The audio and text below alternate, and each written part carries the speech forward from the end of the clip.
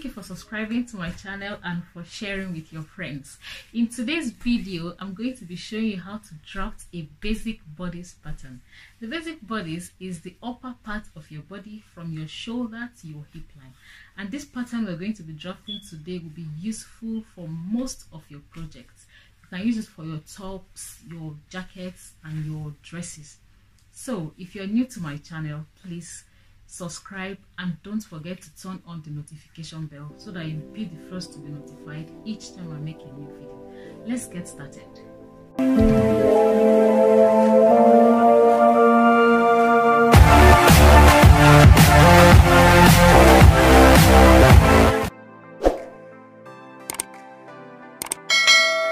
For this tutorial, I'll be using my cutting mat pattern paper, a pair of scissors for cutting, French curve and ruler for measuring out and curving out all the curved edges. I'll use this curved part to measure them out. I'll be using my erasable pen, a marker to make it bolder for you to see, and my measuring tape to measure out and cut the measurements needed for the drafting of the bodice pattern. First, I will roll out some pattern paper. I have neatly cut out my pattern paper and it measures about 30-inch length and 26-inch width. And I've placed it on fold as I'll be using one part of it for the front bodice and the other part for the back bodice. I'll make sure I cut it so that the edges will be straight, nice and smooth, and make sure they are equal all around so that you get the appropriate dimensions that you will need.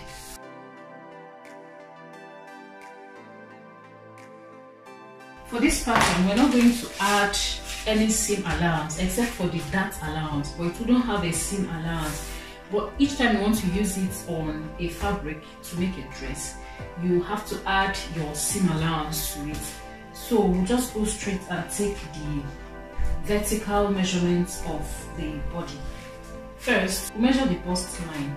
The bust line is the distance from the shoulder to the bust point, okay? And for this, we're using 10.5 inch for the bust point. Then we're using 16.5 inch for the waist or the half length. Then 12 inch for the hip to get the hip line, okay? So now we're going to measure the horizontal dimensions. The bust measurement is 42. We're going to divide 42 by 4 and it gives us 10.5. Then we'll mark it here. 10.5 here. Then our waist measurement is 36. We divide 36 by 4 and it gives us 9. But we're going to add 1 inch for the dart allowance. So that makes it 10. So measure out 10 inch. Then for our hip line, our hip measurement is 44. We're going to divide 44 by 4, then we'll get 10. 44 divided by 4 is 11. Then we'll mark it out here.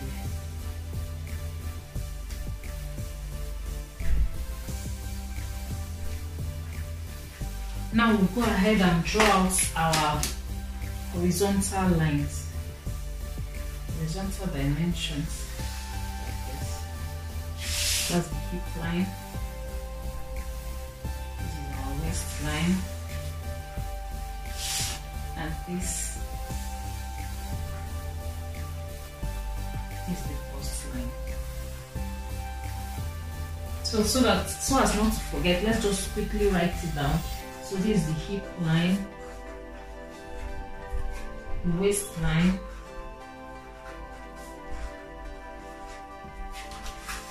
and the bust line.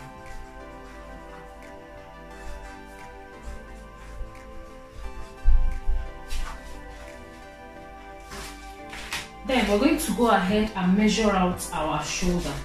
The shoulder measurement is 16.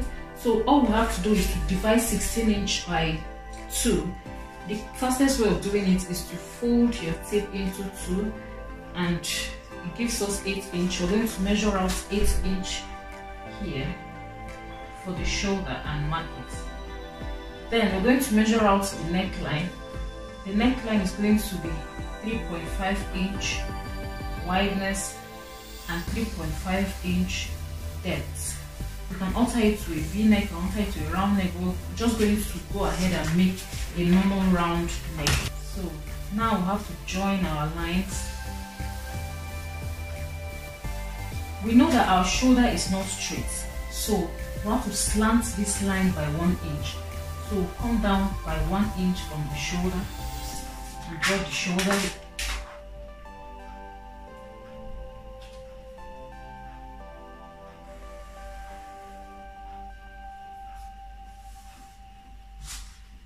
Our upper chest measurement is 37. So we're going to divide 37 by 4. It gives us 9.5. But for ease movement of the arms, we're going to add 1 inch, and that makes it 10.5. So we'll go ahead and measure out our 10.5 inch from here. Then we draw the line again.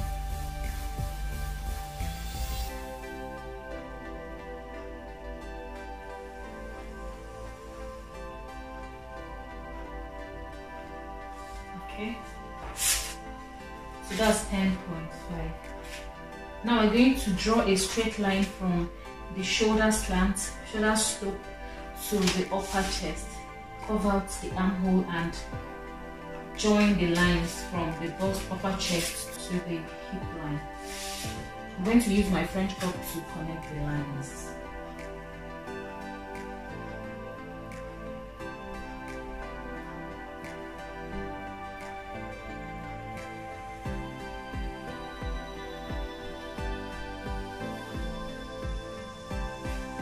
From this shoulder edge to the upper chest, we derive the midpoint. The total measurement is 7.5, so we're going to derive half of 7.5. Okay, then we'll come in by 0.75 inch.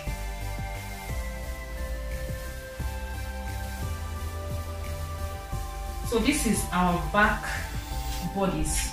We'll quickly make a notch to differentiate, and this one will now form our front bodice.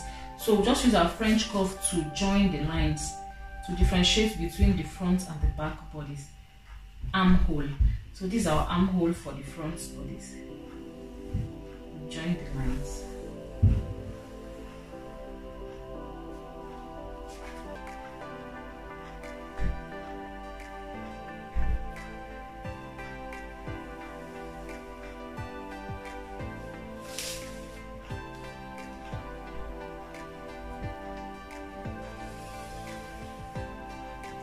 After joining the line, we'll use our French curve to smoothen it out. As our body does not have such edge, we'll curve it out a bit at this point. So that's our front bodice. Next, we're going to create our darts. The simple way to create that is to measure the bust span. The bust span is the distance between the two nipples. It's the measurement from one nipple to the other nipple.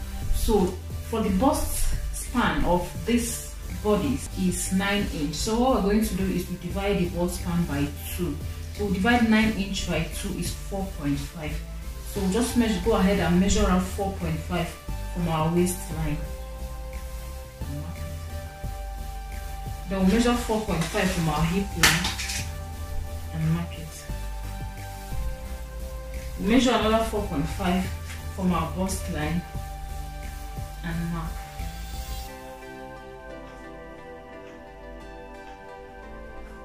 Then on our upper chest, we also measure and mark. So we label it upper chest.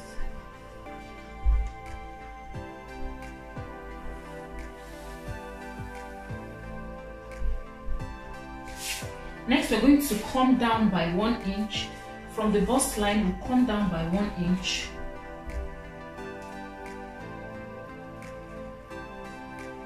Then from the hip line, we'll go up by 2 inch.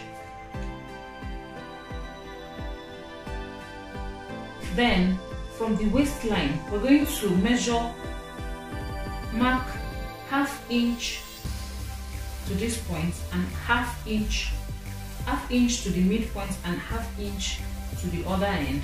Then we'll go ahead and connect the lines, making a triangle. We use the straight ruler to connect these lines.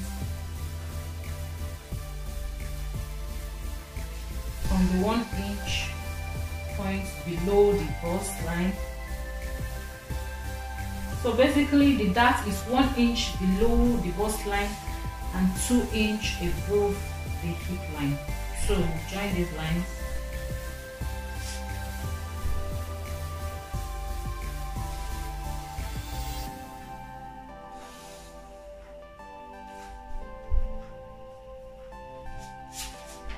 Next, we're going to go ahead and create the side dart. To create the side dart, we'll just derive the midpoint from the bust line to the waistline. We'll derive the midpoint.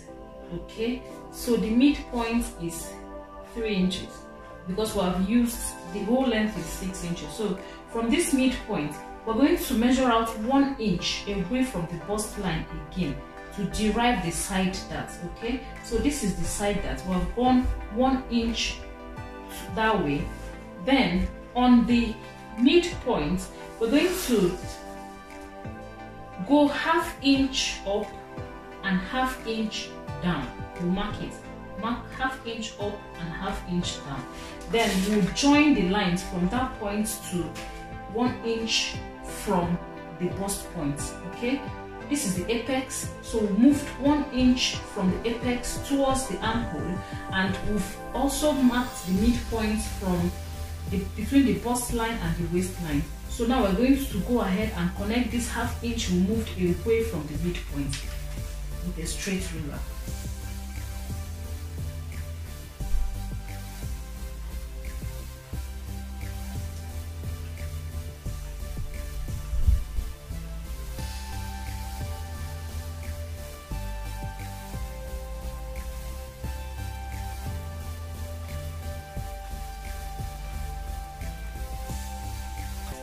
That's our side dart. So this is our front bodice. Remember, here is the center front. This is our center front. Let's tag it so that I will not forget. And this is our front bodice. Okay. From the center front, we'll go down by 1 inch to create the back bodice, the back neckline. So we'll join the lines now.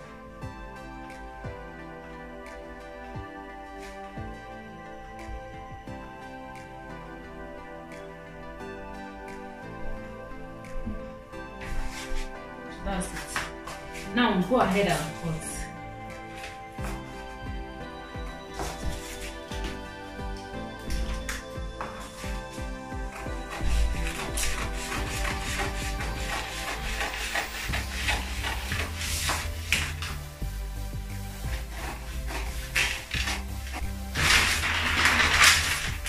So I have just cut out the sides of the pattern. All I need to do now is to extend the lines to make our back bodice. After drawing up all the lines, I'll now separate the front and the back block.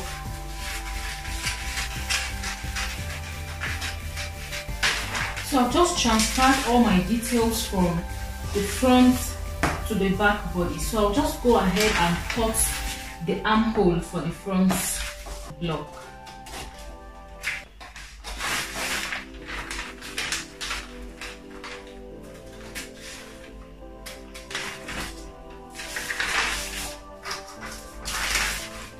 I also cut the neck line for the front. So now we've cut out our front and our back bodies. The major difference between the front bodice and the back bodice is that the dart line for the back bodice goes 1 inch below the upper chest, but that of the front bodice goes 1 inch below the bust line. So this one is a bit higher than the front one. Then it's 2 inch above the hip line as well as the front panel. So that another difference is that we transferred the darts, but we didn't transfer the side dart. The back bodice does not have the side dart. Also, the armhole for the front bodice is deeper than that of the back block, and the neckline as well is higher for the back and than that of the front body. So basically, those are the major details that we did not effect in the back piece.